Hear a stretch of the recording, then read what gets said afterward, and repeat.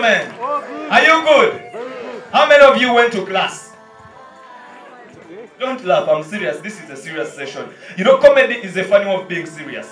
That is the definition given by a stupid comedian.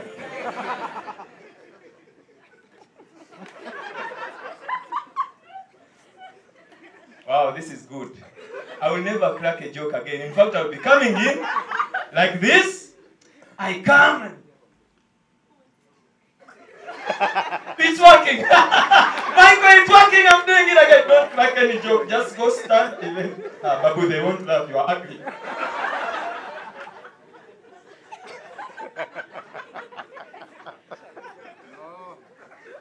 For them, ladies and gentlemen, I normally come, I tell you how many jokes I'm going to crack. I'm cracking 2 jokes. One is funny, one is not funny. The first one that is not funny, you are stupid. Whoever you are that sent me that message, how did you get my number? My number is very private. Message police. Jesus Christ the Lord. Some of us were telling my brother. No. How do they get our numbers? And then you guys, are there any artists here? Uncle Austin, are you in? Although I don't know your father, because they must be related for you to be my uncle, of course. Do you know my father? My father is called Mazimaka Jones, A-K-L-M-N-O-F-D-U-W Kennedy. He grew up from Uganda, so he had to take all those names where he was a refugee. My name is, do you know my real names? They look like me. My name is Musi Arthur Turyatemba. I never say that name because whenever you see Turyatemba, you end up seeing Bulldog. Not the artist, although I don't know the difference. Oh, that is bad, man. You know, honestly, I go on Google, I want a picture of Bulldog to put him on a poster of comedy night. I type, Bulldog. Okay, Bazan Mohans, honestly. All right, ladies and gentlemen, how you doing? You're good? How are you, students? We are fine, thank you, teacher. That is the, we are fine, thank you, teacher. That's why I love the kids. They tell you, they answer, they tell you again. What did you eat in the morning? That is when you feel the katogo in the room. Bread, nothing. And then there comes the bugada and water. How did you drink? How did you take bugada and water? You bugada do the stories in Yama. Oh man, you should clap for me because I'm killing you. I don't know. That is joke number 1. Joke number 1 would be. I didn't plan that, I don't know where it's coming from. Okay, basically you all sang some songs in nursery school. Specifically the DJs. We don't have any DJ in this room, so I can't say anything. You know, DJs give themselves names to give us that. Did you really think about DJ Bisoso? DJ Bisoso goma kwa achiruza mandazi. Bakuitane, mandazi ni 50 mandazi bitane nitwa Bisoso papa. Mandazi ni 50. It goes. But some guys are called DJ Dankes, DJ something, DJ Clever. You feel it, but DJ Bisoso. Radio stations, I know, I work for KFM, but you guys should change. If the boss is here, I don't care. I'm going to be fired, then I'm sorry. Tell me if you're firing me before I crack the joke. You're already fired, so you can crack it. They always like, KFM, on the tallest building in Kigali, on top of the tallest building in Kigali, with the 13th floor. Now go 18. The new 98.7 KFM. That is why I'm best. I crack jokes on my same boss. What?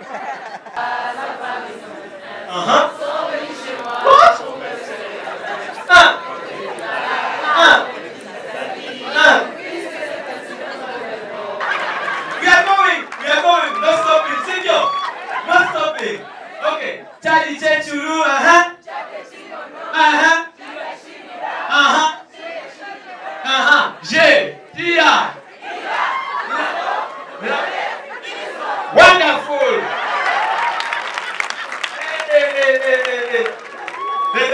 one. Isa. Are you ready? Who's ready to jump in this? Stand up. If you can do it. So it's that. Isa. Saddam. Saddam ya rapu yesu. Let's use Obama. Obama, Saddam ya rapu. Let's use Obama. Obama, our president. Obama. Obama. Let's stick to Obama. Okay. Obama. Ba. Now this one you have to shaka from A, B, C, you know. A, B, C, D, E, F, G, H, I, J. You know that one. But nowadays classes is modern. Now they change it. They sing it in a way that kids will understand. Kids that go to K Club, kids that go to KBC. But they will understand that moment. So it's like A, B, C, D, E, F, H, I, J, K, L, M, N, O, P, Q, R, S, T, U, V, W, X, Y, Z. Isn't that better? Alright. Okay, now we are going to sing this one. Not counting, but ABCD, it's all the same. Let me get that 24 for those of you who know. So it is Sando, Side, Ado, Sewadam, Abiso, Ba, So, ABC. Remember they say, you shaka kubala mu Kinyarwanda ni ABCD Ijikarama Mayosa. Ladies and gentlemen, how you doing? Mumeza bien? So basically, as I remember before going in there, let's give it a very nice word. You guys won't feel bad about it. We did crowd, you know we say. The lose. The lose is very English. It's like you're losing something. Yes, I'm losing something, but I don't have to tell you I'm losing it. See ya. But it's more of gaining energy. Because me, I was good at winning squatting exercises at school. Just because of the position I was taking in my toilet. It was more of like really squatting. You even put that angle of this. You can even read the newspaper. Wow, me! No, I take the exact angle. You even move on a side to feel that you are comfortable. And this is and this is the best part of it. It is not secure because it is called the bridge latrine. And remember, now imagine you go there at night. You counted the steps from the toilet to the bridge. So you're like 1, 2, 3, 4, 1. And then 10 centimeters, 1, 2, 3, 4, 5. And then how many inches down? 1, 2, 3, 4. Then take one in a side and then make sure you don't do a civilian target. And then you hit it and then you wait for the sound.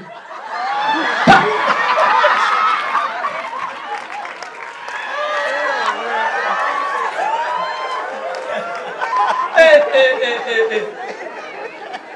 You don't know. You don't know. How can a kid raised on this kind of exercise every morning, lunch and supper? Then ukamujana muri sport zo kwishuri. Okay, it is exercise of squatting. I'm using it.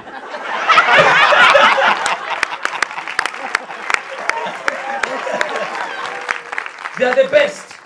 They always have something they are doing in the studio while performing that song in the studio. For example, King James has this song. Nyumva nanje ngumve. Oh yeah. Basically, there is a lady in the studio is like nyumva touching him. Nyumve. And then oh yeah. Oh la la la. Oh la la. I know you are going to ask, Amaji Nindu Mukozi or Amajida Black. Amajida Black, no one touches him. They squeeze him. Someone is squeezing something, I don't know. And when they squeeze, that's why they're like, and then they squeeze out and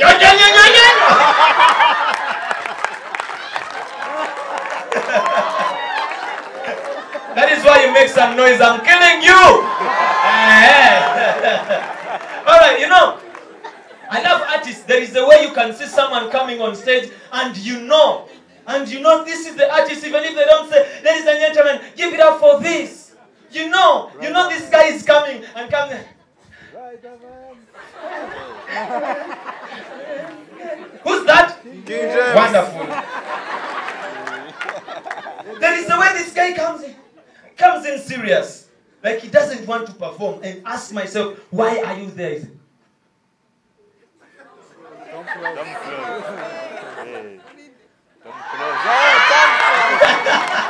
Then why did you come? And then we have this one. He becomes very serious on a speaker and then starts giving you some jabber moves. Oh yeah. Senderi. Austin. That is Uncle Austin Badman. Okay, now I wonder, you know there is the way they sing, you know. Okay, King James, can you see the audience? Okay. Look at the audience, King James. You know, there is this one, she doesn't want to know.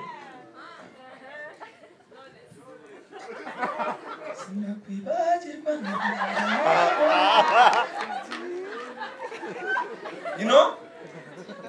I wonder the way, if these guys were singing in Ndirimbo Zachera, how would it be? You know? Imagine King James, a DJ, are you ready? Play Arthur's mix. We don't have a DJ, so I have to do it direct. This is not a live show. DJ! This is a technical problem. It's an error. DJ! It is track number. Okay, go into my phone. You will find a folder called Arthur's Show. Then go inside, leave the phone folder. Go, yes. Now go deep, open the folder of Arthur's Show. Yeah, you are going to. No, not the picture of Alice. Leave it. You can't play it on the flat. Go down. Yes, play Arthur's mix.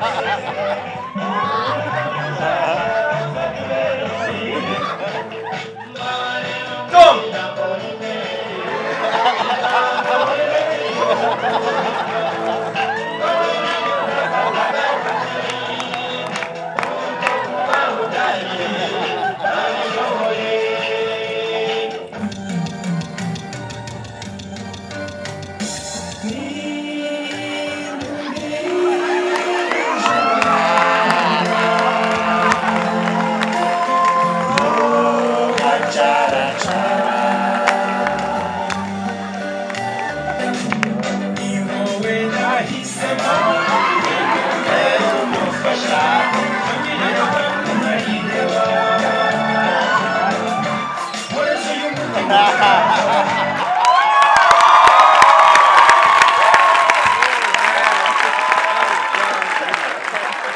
Les femmes savent encore. Les femmes rwandaises, non, ni sentir noir de l'hypocrisie.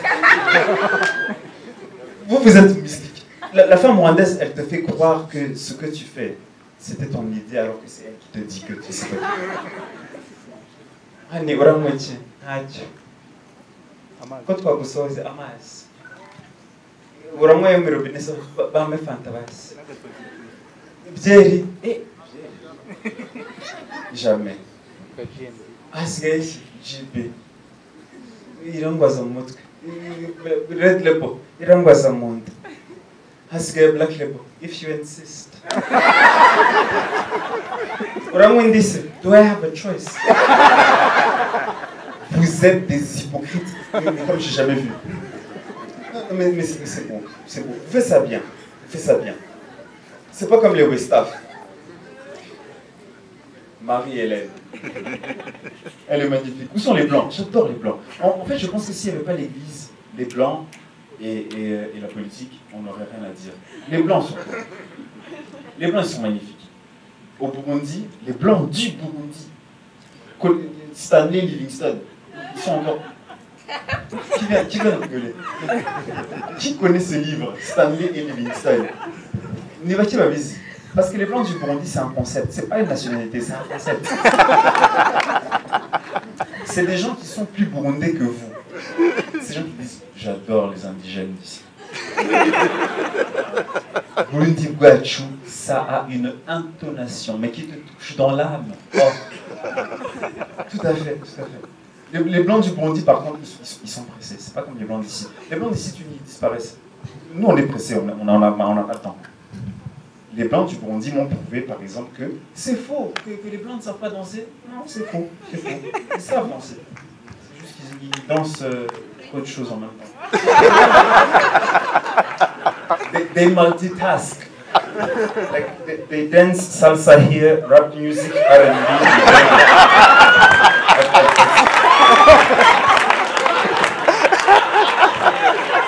And so they don't waste time. At the same time, they give you a job interview. Qu'est-ce que tu fais dans la vie? Ça va? Oh, c'est génial ça!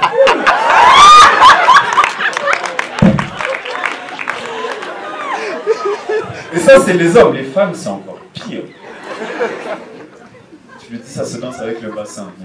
Elle a même que le bassin. Apparemment, les Noirs, ils aiment ça.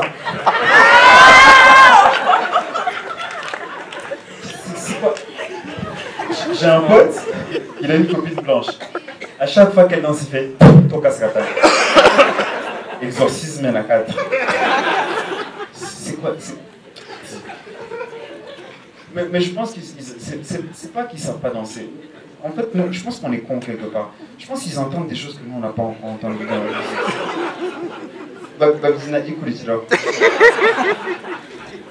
Mais c'est bizarre quand même. C'est tellement bizarre qu'à chaque fois que tu croises une blanche ou un blanc qui sait danser, tu fais c'est du tourisme. Tu la regardes, tu fais Joe, une blanche qui sait danser. C'est bizarre. Amour, multiplication. Ma mère a regardé Mission Impossible. Mission Impossible.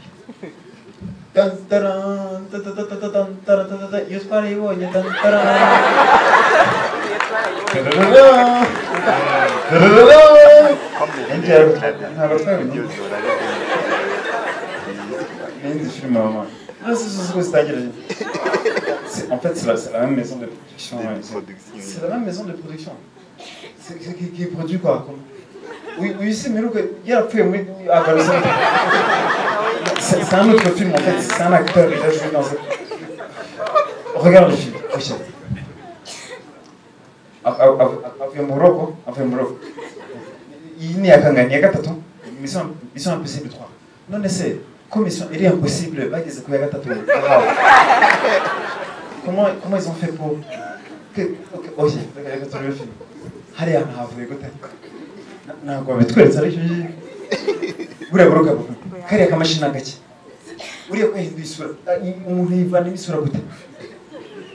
ma mère, c'est la clé de l'univers, elle regarde TV. Est-ce que vous connaissez les announcements qui passent sur TV? Genre, on n'a pas investi au Rwanda, on a hypnotisé les investisseurs. C'était il y a longtemps, c'est vrai, mais ça existe encore, crois-moi. Regarde bien.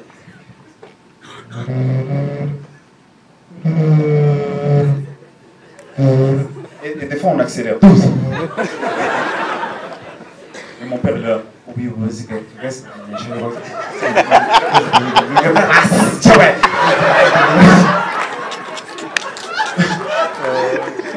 Mais tu les connais, appelle-les. Tangazo.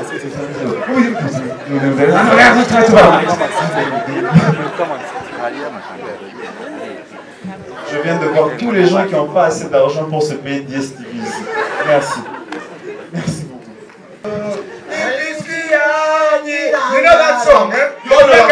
Akarabo.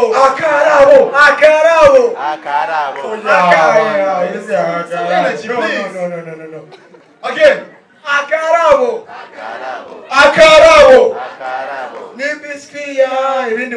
Hey.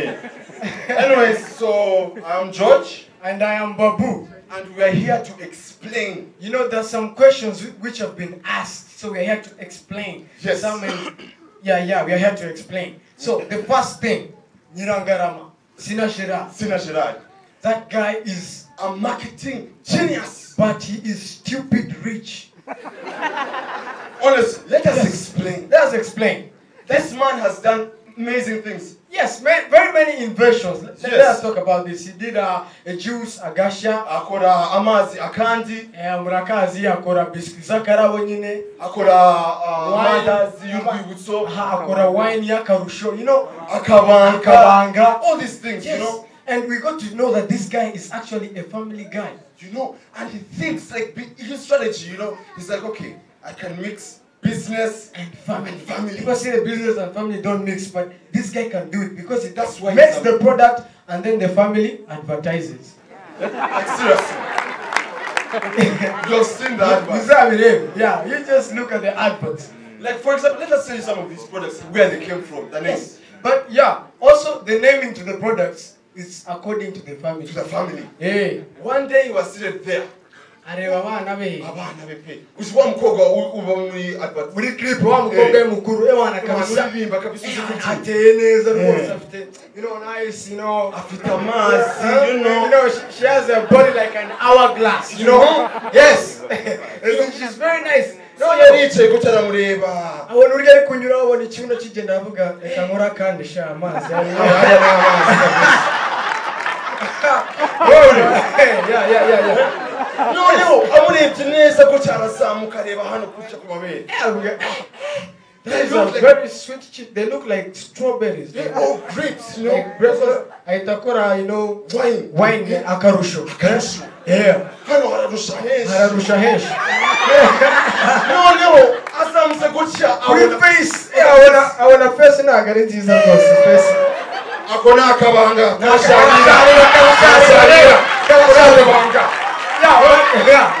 Okay. Noneho afite wa mwana muto. Mutoya. Kakandi yaramurebye. Let us first remind them that this is a joke. Hey, don't take stuff. Karahara koka. Arashobora kutikubwire Kubwira uhari. uyu mwana ni mugufi. Sibyo urabizi nta musatsi agira, she's bald. I swear. Yeah. Now her head is round gutya. Nk'amandazi y'urwibutso. Ona yamwibutsa grammar. Yamwibutsa grammar. Kabisa usanga amandazi. Yeah. Noneho hari igihe agiye gukora product ya mbere tuyuka ko ari agasha. That time bari batwitse umwana we. Akana agasha kaje muri famille. Agasha kaje muri famille, so Koreji azajyanwa nk'umwana. But the most important part, the looks of the older sister, the mom, and the grandma, and the father, and the daughter. Basically, the whole family was. They look like one specific vegetable. Let's tell you the truth. Nyirangarama urabona akarabo ni biscuit zaje Kera ariko mbere yakoreshaga maize flour. You know, and it did not work. Ubu ngubu basigaye akoresha ikijumba. Sibyo biscuit z'ikijumba. So yareje gutya femera avuga ngo ewana wowe umutwe, the body, the shortness, the ugliness.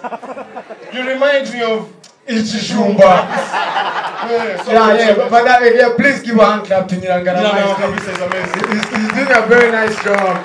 Yes. Just that we are teasing him, you know, Now singers, you know, R&B singers to be exact. Okay, also singers in general. Okay, singers in general, but mainly R&B and slow singers. We are sick and tired of what you're doing to us.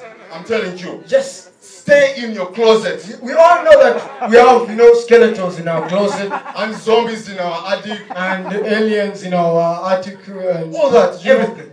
But we keep it to ourselves. Yes. You see, a singer has come up, you know, sings a very beautiful love song. Girl, I love you. I need you. Hey, sexy lady, I like to know. You know the lyrics. Let's see what I can Akarimba in the baby girl. Baby girl. That's it, about women only. Girls. Women. And then when he hits, you know, the Stardom, he gets a nomination, a Grammy Award. 2 weeks later, the guy comes out of the vehicle and then he says, I'm gay. Nigga! What were you singing? What were you singing all along? That means when you're saying sexy lady, you are meaning sexy boy? Like seriously, you don't get it. Strawberry, I perfect lady, kabisa. Perfect. And she was on the phone, you know, she was standing She was like like this, you know. Smile. The smile was amazing, man. we were like, you know what? We have to go. We have to go and talk to this chick. So when we walk over, and then the chick was like, okay, let me be the chick. Okay, I'm the guy. All right, let's go talk to her. Okay. Oh my God! She started walking like that. So me and George, we were walking like that. Okay, hey, man, let's go talk to that. When she started walking, I was like, oh wow, oh shit. Man, thank you very much, ladies and gentlemen. Thank you. Hey. Hello. Hey. How have you been? Awesome? Yep. Yeah, that's very cool, man. Now, this takes me back to, you know, when I used to go to school a long time, we used to do some history. So in the history, they told us about the evolution. Who knows about evolution? Yeah, and they told us that we evolved, like from apes or something. So basically, the early man used to walk like this, and then he started becoming straight like this. But I was wondering why, if that was the case, why did it stop when it's straight? I think the modern man would be walking like this. We would have been like, we should complete the whole cycle, like 360, right? It's supposed to be like that, okay? Ariko naje kwibaza ku magambo amwe namwe numva atari mu Kinyarwanda. Urugero. Ejo bundi yarabuze radio. Yeah, I don't know now. Ejo bundi nari mu bukwe, so mu gusaba, and then this guy is a friend of mine. He's called Tom. Arambwira ngo jewe ugiye kwambarira umugeni. So I mean, ni gute wakwambarira umugeni? N'umwambariye sawe arambara iki? Ntibishoboka. Undi nawe ndi kuri telefone, uri kuri telefone? Really? You can't. Yeah, let me just translate. Like, I'm on the phone, I'm coming. How can you be on the phone? I mean, yeah, you're just answering, speaking through the phone, but you can't be on the phone, right? Yeah, undi na agaitavuga ngo yeah, ariko dimensi ngo ndebera uriya mutipi. Ndamukurebera so nta maso ufite. Buriya jama ngo naramukatiye wamukatiye iki? Urambonera byatari ewana aho ngiye ngo bakubonera iki? Wowe nta maso ufite yo kubona se? Mugomba kubyibonera nawe, ujya mu mwaka ahita akubwira ngo mfashe moto nuyifata se iravaho ngaho. Mfashe moto yeah, we need to change the language, seriously. So aramagambo amwe namwe atumvikana. Like in English, there are many words, of course. These are words that are in English, but you can never find them in the dictionary. Yeah, for example, yeah, they have other meanings, of course, but it's limited. So, for example, nightmare. You see, if the mayor of Kigali decided to work at night shift, it's a nightmare. Yeah. Yes, it's a nightmare because he works in the night shift, okay? Yeah, a word like carpet. You see, like, this is a nice carpet, right? But then it also has another meaning. You know, these pets that are found in the car, those are carpets.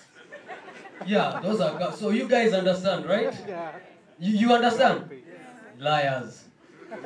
You know, the word understanding, it sometimes means, you know, when you stand under something, you're understanding that thing. So all you guys are under sitting. You see, you're not under, apart from a few guys who are standing under this roof, so I'm understanding this roof. If you stand under a bridge, you're understanding the bridge, okay? Yeah, for now, let me just, we had said that we have a surprise artist, and he was late, he was about to leave, so I would call somebody. It's a surprise. Yeah, it's a surprise. I want to call Arthur. Where are you? What one are you doing? Man, I'm the artist better than at this moment. You don't know. Sit! Chat! I don't know Musakuri is the artist. Hey, look at you. You don't know. Yeah. Hey, motivation jahatari. Alright, DJ, raise the volume. This is not live music, it is playback. And we'll put on microphone. I'm just a secret lover, begging for a chance to love ya. I'm just a secret lover. He's a secret lover. Living in a lake of lovers. Aribeshwa kubona. Inde. Bakubona bakambwira yuko uri mwiza. Ibyo byose bikanera amatsiko. Wowe amatsiko yo kuza kubona. Are you there? I said, are you there? Alright, let's listen to this one from the comedian. Let's go! Baby girl, kukucheke ni kama bahati. Najiuliza ni lini tuta exchange hizo namba nikupe vibe after vibe kama kila siku. I never knew you girl, but nilikupenda. And every day I get a pain and a paper in my mind. I hear this lyric saying. Okay, this is my favorite part. This one I'm going to sing. Reka kuvuga menshi usigarane mayo kuzamubwira usanyagira amatsiko yo kumenya ibyawe mbere wananiwe kumenya uko bimubwira. I don't know! Are you there? I say, are you there? Hey! Reka nyeke video bakuvuga nawe muryari nakuseka nuza mundu taranzi. Okay, ntabwo ngiye kuvuga mikono juu murabyikorera. Okay, mikono juu! Let's go!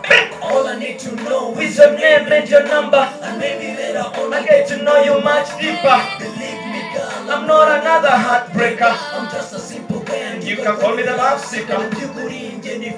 One more happy, baby girl, don't get a nago viva happy, viva deep, deep from the secret lover's heart, viva deep. Okay, mnipate kumatwi hano harasabu. Deep down. I know you always take me just like another person. Never, never, ever take me like a crazy person. I know you always take me just like another person. Never, never, ever take me like a crazy person. I'm just a secret lover. DJ, hala, hala, hala, hala.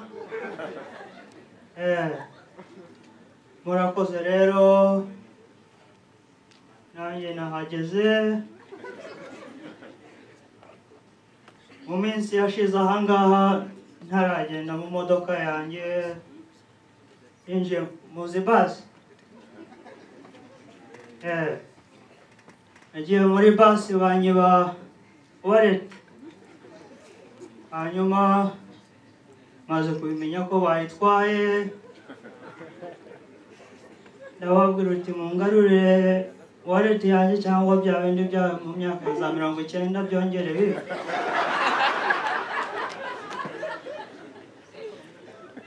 Umwe wayitwaye yagize ubwoba arayigarura. Hanyuma twicaye turimo turagenda umugore twari twicaranye arambaza ariko ubundi ibiki byabaye muri 90 byatumye uri abakwibye ati nangije nabo tuzi cyabaye imyaka ya 90 banyibye wallet nkuko bayibye uyu munsi ngenda amasaha 6 njya mu rugo ubwo rero ntabwo nashakaga ko byongera kubaho.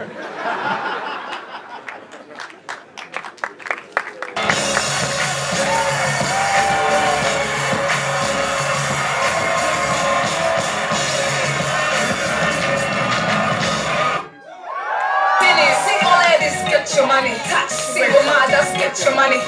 Yes, touch like my son, come, double the